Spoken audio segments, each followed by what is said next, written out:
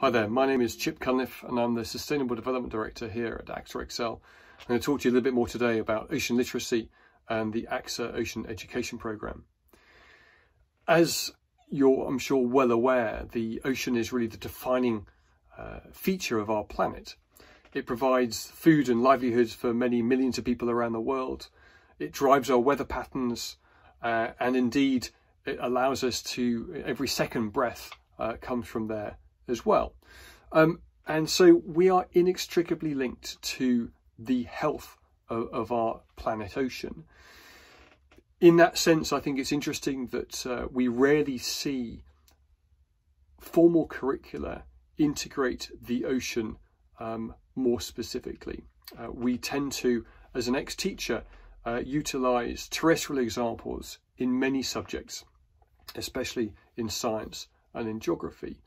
And so I think that the importance of driving the ocean into the curriculum is hugely important for more sustainable decisions that we make further down the line. Having said that, we at AXA have been working in the ocean space for over 25 years, mainly on ocean science research. And indeed, since 2009, more specifically, we've undertaken various expeditions between 2009 and 2011 on the Arctic Ocean to determine the thickness of sea ice, but also focusing on ocean acidification and the destabilisation of ocean currents because of sea ice melt.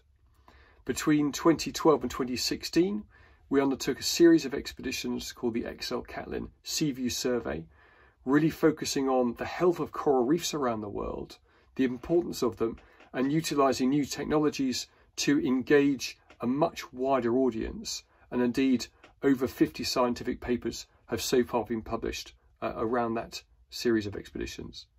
And then in 2016, we teamed up with Necton to undertake an expedition around Bermuda, focused on the deeper parts of the ocean. And indeed, out of that, we found 100 new species and were able to confirm a new zone in the ocean called the Rarephotic Zone. So we have an intimate understanding of our ocean through those series of expeditions. And indeed, it's those expeditions that help us provide the platforms for our ocean education programme. We've produced 500 and counting resources, activities for children, and lesson plans for teachers. And I think it's really important that we engage with the teachers to help engage as wider number of children as possible to understand our ocean planet.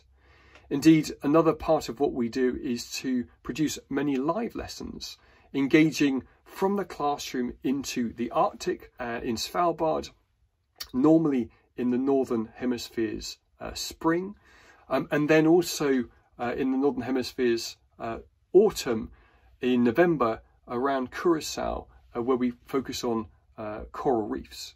But again, we've branched out and worked with Necton as well on a deep ocean submarine STEM programme as well. All of these programmes are translated into different languages. So we have 6 translations. We have in French and German, Italian and Spanish, Bahasa Indonesian. And it's really a case for us about helping to deliver to as many people as possible the importance and, in fact, the amazing nature of the ocean and our ocean planet itself.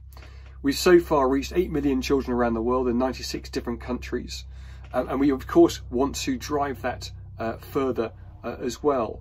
And only for the fact that we know that ocean literacy is hugely important as we start to see those individuals and those children move up into, hopefully, into careers within the science community, but also as they head towards positions of responsibility in companies and indeed in the corridors of power as well.